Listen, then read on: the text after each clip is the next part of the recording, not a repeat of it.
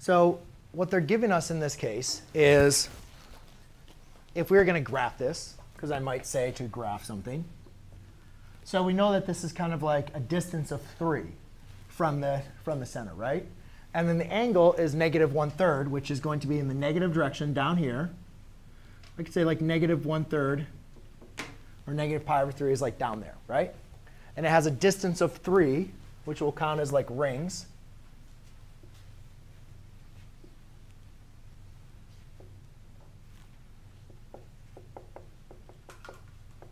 So we could say my point is roughly right around there. Would you guys agree with me? Looks about right, feels about right, sounds about right. So if I'm looking into writing this down, remember our conversion is basically what we're looking for is what are those x and y coordinates? And we did, and I'll show this to you one more time. I don't want you to get this confused with vectors, but I want to again explain this. If we were going to write this as a vector, if we're given our angle and our magnitude, because that's basically what 3 is like our magnitude. If we were going to write this as a vector, our vector would be cosine of theta times sine of theta. And what's nice about that is whatever our vector is, that's going to give us our terminal point. And that's what we're looking for, is the terminal point. We're not really talking about vectors. I'm just relating it to what you've already done. So it'd be 3 times the cosine of -π/3 times the sine of -π/3.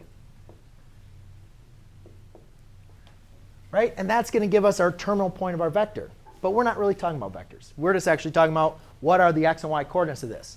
So all we're simply going to do is for defined x, you're going to do r times the cosine of theta. So that's my r. That's my theta. So 3 times the cosine of -π/3. Thankfully, I left that up there. Let's go and look at that, guys. π/3, the cosine is 1/2. But if we're looking at -1/2, that's going to be in the 4th quadrant. Cosine is still going to be positive. So it's still just going to be 1/2.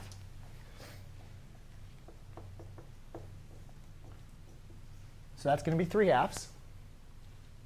Then we do the y, which is r times the sine of theta, right? Because didn't you see you just doing what we do, which is 3 times the sine of theta, sine of -π/3.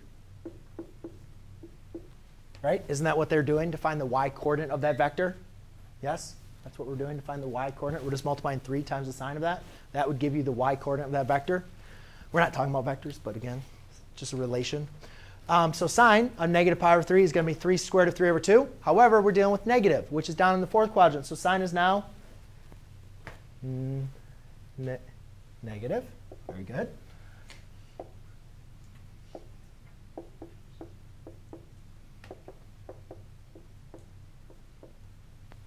So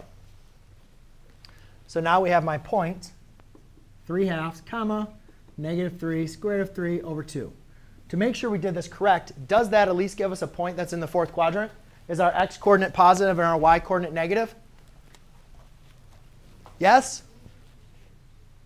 Yes? And then if you really wanted to even double check, you guys could see it looks like it's less than 3 rings and more than, and less than probably 2 over there. So if I was just going to calculate -3 square root of 3 divided by 2, that's -2.5, 2.59.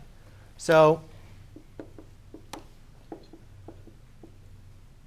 does that look like the kind of the point on an x and y coordinate over here? Because that would be 1, 2, 3. So you're between 1 and 2. And then 1, 2, and 3, you're at between 2 and 3. Yes, Andrew? So are those 2 endpoints, like, is that like finding the distance? Yeah, it's like here's the x, here's the y. That's 1, that's 2, that's 3. That's -1, that's -2, that's -3. It's still an x and y coordinate. All I'm saying is what we're doing is by using polar coordinates, we're just introducing, we're giving angles in terms of their distance from the center, which is we're using r to represent that, as well as their angle in standard position. All right. Yes? Is there any way to graph these and calculate? Yes, we'll be talking about that.